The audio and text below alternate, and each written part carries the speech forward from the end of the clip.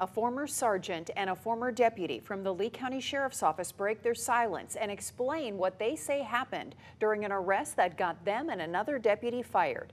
Thank you for joining us. I'm Lois Tomey. I'm Chris Safadi. Sheriff Carmine Marcino announced their terminations on Facebook in October, writing, quote, "Use of force was not properly reported and documented." Sergeant Christopher Meyer and Deputy Bradley Davidson were both fired for conduct unbecoming a law enforcement officer, untruthfulness in reports, and for lack of job knowledge and performance. On top of that, Meyer was also fired for improper use of force. Marcino claimed a criminal investigation is underway, but did not answer our questions about it. Wink News investigative reporter Celine MacArthur digs into the arrest that led to the firings and has the video that's at the center of this investigation. Look at Sheriff Carmine Marcino's Facebook post, and you'll also see he shut down your ability to comment or ask questions. I wanted to learn more, but LCSO won't release the case file because there's an open criminal investigation. I also asked LCSO for an interview with the sheriff, but they have not provided me with an answer. In the meantime, I do have an exclusive copy of the internal affairs summary for former Sergeant Christopher Meyer. He says he gave it to me to back up his story about what happened to 45-year-old Corey Samick during the arrest that got him fired. It's 2 a.m. August 17th. LCSO deputies Alexander Ritchie and Brad Davidson are on the scene of a traffic stop near this gas station at Kingston Drive and Palm Beach Boulevard in Tice. Sergeant Meyer drives up to check on them.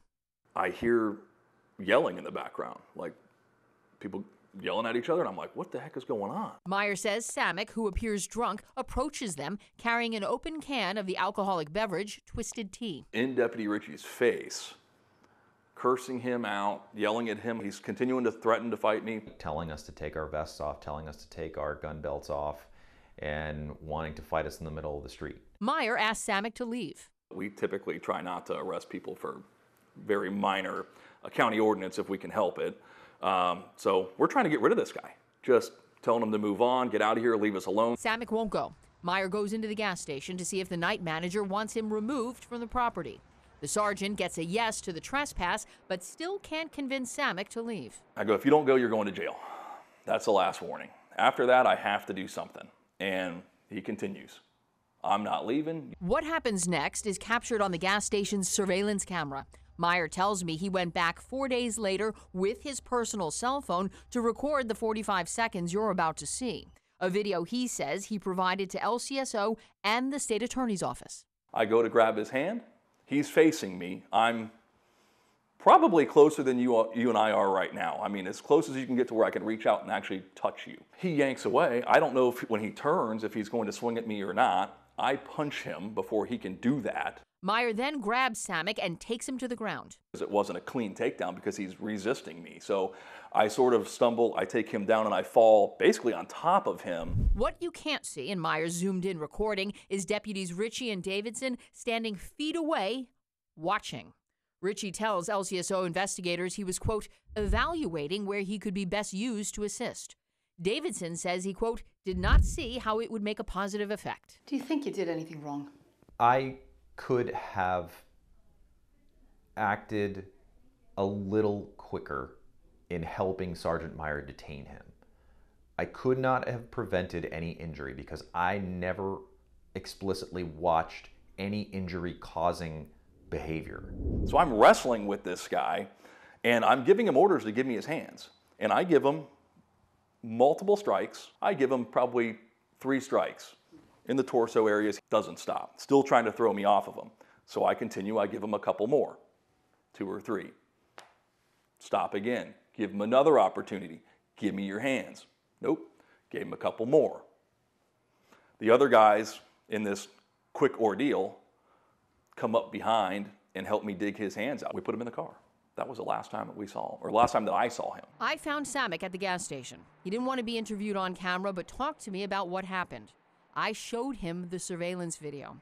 Samick argues it's proof he didn't resist and claims at least another one of Meyer's punches you see him throw landed on his face.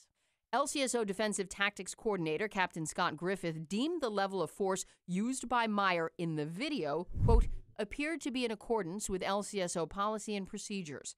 However, had Davidson and Ritchie intervened, it, quote, could have potentially prevented further injuring Mr. Samick. Samick also tells me and LCSO investigators the use of force didn't stop there, claiming he was struck by 4 deputies while handcuffed. There was not a strike, not one, where he was handcuffed and secured. But Meyer and Davidson can't prove that with the video Meyer chose to record on his personal cell phone. The IA summary shows that Samick was handcuffed at 2 a.m., but he wasn't removed from the gas station and taken to the hospital until 3 a.m. So there is 1 hour that's unaccounted for, and the gas station video is long gone. So the potentially incriminating or exonerating evidence is gone for good. It's better than nothing. Because if we didn't have that video, they'd be going off of strictly his word. The amount of time that is unaccounted for is simply us doing paperwork. An action Davidson admits he can't prove. He also challenges whether Samick was really hurt during his arrest. I didn't recall seeing any medical expert weigh in on the stage of those fractures and in what stage of healing. You mentioned like his level of healing. Are you saying it could have happened before you guys had encountered him? Several transients in the area that know him have reported to us on more than one occasion he is often getting in fights. You saw him for 10 minutes before that happened. You guys kept going back and forth trying to de-escalate. Did he look like he had injuries to his face when that was happening? No. But I can't see, I don't have an x-ray machine. I can't see inside his face. The IA summary does not offer a conclusive explanation for Samick's injuries, which include fractures to his jaw and right orbital area. So I don't know, I can't testify as to what maybe happened in the car, if he was banging his head in the car at some point. Despite the findings and unanswered questions in the IA summary, Meyer and Davidson don't believe they should have been fired. And it was always projected at the sheriff's office that if you get into something and you get called into IA or you get called in by a supervisor, and if you tell them the truth and you tell them this is why, that they will take care of you. I asked 3 independent law enforcement experts to review the information and evidence we've been able to collect. Dave Benson, retired as Director of Law Enforcement Training for the United States State Department in Washington, D.C. Jim Durain is a retired FBI Supervisory Special Agent, and Jeff Myers is the former Fort Myers Police Deputy Chief. They all believe Marcino's decision to fire the deputies was reasonable. And they may not like it, but sometimes the truth hurts. You can't behave this way and expect that everything's going to be just fine. You have a mugshot that looks like someone's been pummeled. And there's no explanation for how that got there. There are many different techniques to use. They don't all involve force. The guy's hands were down the whole time. He did not make a threatening gesture.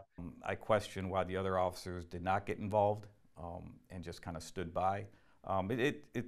It opens up a lot of questions of what actually went on that evening. Coming up tomorrow on Wink News, the 3 law enforcement experts discuss what they say was the biggest mistake made during the use of force arrest. They also weigh in on a video of Sheriff Carmine Marcino that I got exclusively from a source where he appears to be sharing his view on use of force. I'm investigative reporter Salim MacArthur, and that is a story you will only see on Wink News.